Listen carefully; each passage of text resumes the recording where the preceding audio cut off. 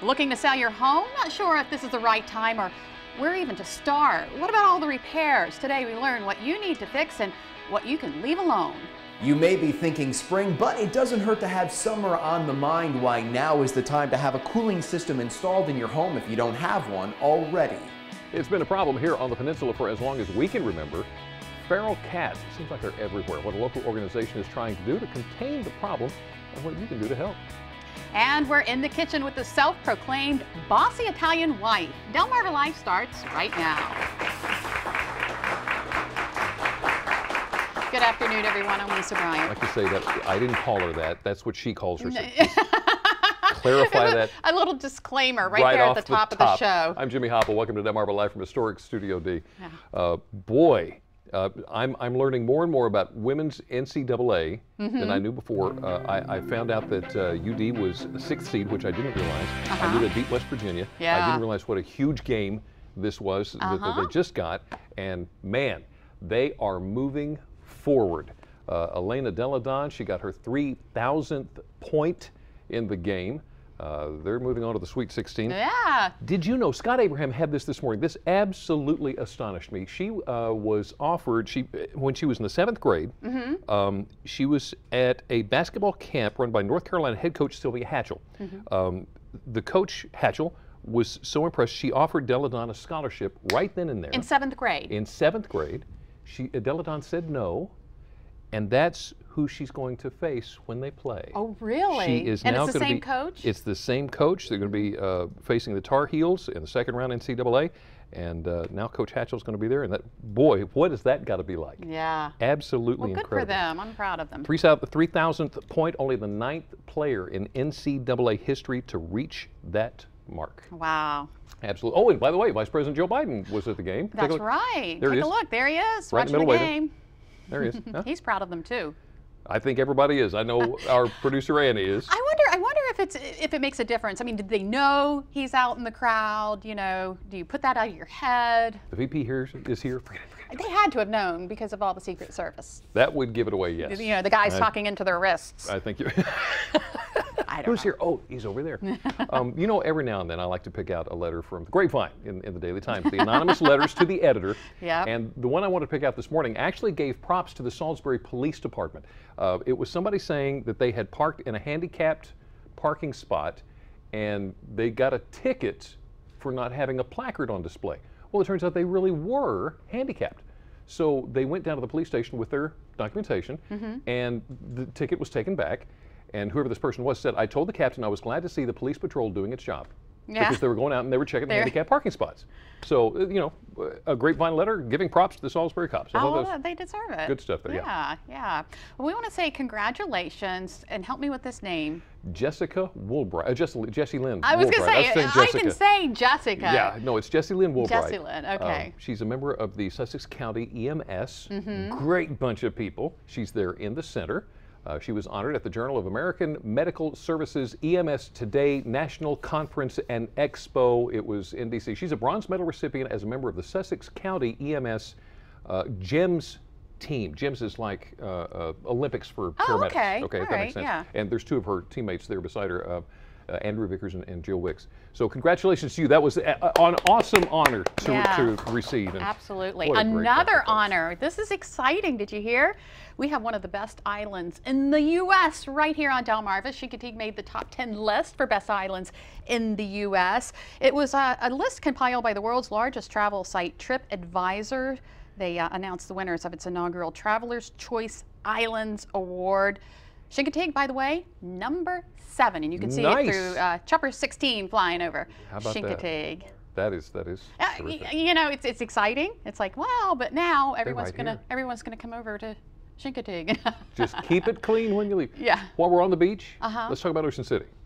Have you heard about the new petition that's out? This is brilliant. I started laughing when I first saw this. The advertising agency for the town of Ocean City has started this petition for kids to sign to get school to start after Labor Day. What the deal is? I'm sure they had to twist their arms. They had to, yeah. They've actually come up with a fake newspaper ad encouraging kids to beg their parents to sign the petition. Oh, gotcha. Okay, now Okay. you got to remember this is a fake thing all the way around, but I thought it was absolutely hilarious. This is one of the things Petition is supposed to say. The government is stealing your fun. It hasn't always been this way. Your parents and their parents before them spent the final days of August in the fresh air of Ocean City. They enjoyed one last gulp of freedom before putting their noses to the grindstone. Oh no. And also in the ad it says something about skee-ball deprivation could pose a problem, and a generation is now going to grow up without the time to fully master the boogie board. Oh my goodness. I just thought this was great. Well, apparently, as funny as I thought it was, the town council is going to look at it again. Right. Because not everybody thought it was funny. They thought it was dabbling in politics now, trying to push school to after Labor Day. Well, there is a push. I mean, that aside, there is a push to get schools start after Labor Day because they need the kids. They need them down there to work more than anything. And a lot of employees down there, a lot of Beach Patrol members are teachers, you know, so it's economic as well. That's not exactly the slant they're putting on it with the petition, but I thought it was great. Whatever works, okay? Have you ever heard of jazz legend Jimmy Heath? I'll be honest, I have not heard of Jimmy Heath. But you've probably heard of all the people he has played with in his long career. 86-year-old Jimmy Heath, he's a Philadelphia native. He's played alongside fellow giants from Dizzy Gillespie to Miles Davis to Chet Baker. He's going to join the UMES Jazz Ensemble tonight. Really? Tonight, yes. Here's the information. At 7 p.m. at the Ella Fitzgerald Center. General public admission is $10 for $10. Students with an ID, $3. If you want some more information, there's the number 410-651-6571. I think it's going to be a great show. You can buy tickets at the door. Again, tonight at 7 p.m. And anyone on that level of expertise is, don't miss your chance to see that. Right. You know, there are those of us who dread that walk from the couch to the refrigerator and back again. Well, that's why you have kids. Exactly. But then there's people like this guy. This is Jack Vassilotti. Jack is 61 years old. Jack is retired, and Jack lives in Lewis. And Jack believes in the programs for the children at the Sussex County YMCA so much he actually walked the width of Delaware yesterday. Oh, wow. The widest width? The widest width from one side to the other. He is also chairman of its Strong Kids campaign. They raised like $100,000 annually to provide financial assistance for underprivileged kids to participate in the nonprofit's youth activities. Walked the width of Delaware. Good for him. Wonderful. Is he going to take Maryland now? That'd be a long walk. Not that we're giving you a hint or anything, Jack, but it's not that much farther. Oh. So from Delaware to go over to Kent Island, you'll be good. Yeah. The National Park Service, speaking of walking, has announced more than $2.5 million in grants to ensure preservation of some of these battlefields, Civil War battlefields. Some are in Virginia, some are in West Virginia. And the Civil War Trust is rolling out its latest in a series of battle apps for smartphones. You guessed it. Okay. Really? The Appomattox battle app culminates with the surrender of the Army of Northern Virginia on April 9th, 1865. So basically, okay, so here's an example. Like when we go to Gettysburg, we have these CDs. You know, you can listen to the tour, you can drive around, listen to the tours. I guess this would be a way you could do it with your on your phone. On your phone, you can you know, find out the information about the spot that you're in. Isn't that clever? It's amazing. I'll be honest with you. Growing up, I was never really a history fan, a history buff. Right, me Civil neither. War and all that kind of stuff. But I'm getting more and more interested in it. Isn't that funny? And I find this fascinating, and it's a great way to get the kids involved because it's on their level of technology. Right. This is what they do. I hated history as a kid. I failed history in high school. You know what we had to do? We had these things, I guess, and I'm trying to, it was about like this. And you open it up, it had all these pages that you actually had to turn. No, Unbelievable. Jimmy. See, it's no wonder it was no big They have hit with support us. groups for those. Do they? Yeah. Now, electronics, it's great. The public meeting in Georgetown, by the way, just now wrapping up, just want to mention this real quick. They had a public meeting, started at 2 o'clock this afternoon, I think it was, trying to come up with some ideas how they could better utilize the Stockley Center in Georgetown. They got like 750 acres out there. It's a state land. It's a 50-bed skilled nursing facility. They've got residences for Delawareans with developmental disabilities. And last year, the Stockley Center initiative began by inviting suggestions for potential uses of the center, with more than 100 people offering more than 275 suggestions. Wow. So don't know anything yet. They just wrapped up the meeting just a few minutes ago, and hopefully we'll hear something more and see which way that's going. Hey, I want to apologize in advance to everyone because I'm getting ready to plant an earworm. An earworm? Without even singing the song. Wait a minute, define an earworm real quick. Well, here, I'll give you an example. The song, It's a Small World After All. Now I'm going to hear that all day long, and that's what an earworm is. Okay. Exactly. All right. Exactly. I understand. So anyway, if you've been to Disney World or Disneyland, you probably have been on It's a Small World After All, or It's a Small World ride, right? Well, it turns out that in 2009, the ride in Disneyland in California broke down with people on it, right? Okay. Among them was a man who is disabled. They could not get off the ride. They could not turn off the music. So they sat there for 30 minutes listening to the song over and over and over and over again. An earworm. That's an earworm. Here's the kicker. The man, the disabled man, right, just won a lawsuit and has been awarded $8,000 for that incident.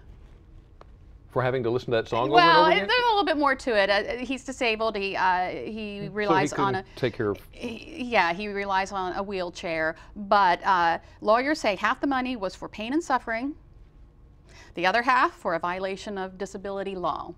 So there you go. Now, what are you singing in your head? Don't sing it out loud. See. Now you got it. I'm not going to be able to get rid of this all day long. No. So can I sue for that? Anyway. Don't sue me. Here is something, if you've got the van, if you've got the kids, you're going to love this. They say it's an auto option that really sucks. I'm sorry, let me explain. Jimmy! Let me explain. My kids are not allowed to say that, neither are you. Take a look at this, okay? The Honda is offering a built-in vacuum cleaner. They're calling it the Honda Vac. They're putting it's 2014 Odyssey minivan. See, that wasn't so bad now, right? The redesigned Kid Hauler it was unveiled last evening, just before the New York Auto Show, and it's exactly what it sounds like. Honda officials say they've got a mobile vacuum cleaner that's in there, so when the kids drop the candy or crackers or whatever the case may be, whatever, and you're done. Right. And apparently the idea came from the daughter of a Honda engineer, because she saw how frustrated Dad got trying to clean up the car after the kids. So that's supposed to come out next year. Well, I have a Honda Odyssey. It's old. Oh, you got one? I have a Honda Odyssey. They must have seen mine too and said, yeah, we need to put a vacuum cleaner in this thing. Here, you can use this. Okay, so we all know the saying goes, like father, like son. Okay. Some of us wonder if the saying could go like mother, like daughter. Where are you going? You decide.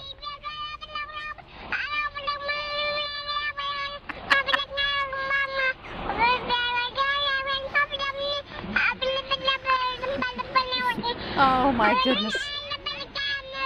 She's got a lot to say. How adorable. And she's still going. And she's still going, that poor girl. When she grows up. And Dad, being a smart dad, just sitting there nodding and listening too. You're absolutely right, sweetheart. Whatever you say, honey. Whatever you say. Well, still to come on Delmarva Live here on the Eastern Shore. Many of us love our crab. And we've all tried the classic crab dip, but today we're changing it up a bit. We're in the kitchen making a cold crab dip with an Italian twist. And there are so many feral cats roaming Delmarva. A little bit later on, we're going to share with you how one local organization is trying to control the problem and find out how you can help. But next, so many questions remain unanswered in the Accomack County arsons. Tonight, WBOC will dedicate its 7 p.m. broadcast to the story. Steve Hammond joins us next to tell us more. We'll be right back. Delmarva Life is brought to you by Sussex County Federal Credit Union, guiding you to your financial future. Peninsula Regional Medical Center, honored to serve the entire Delmarva Peninsula since 1897. Your local York and Mitsubishi dealers. And State Farm Insurance. Like a good neighbor, State Farm is there.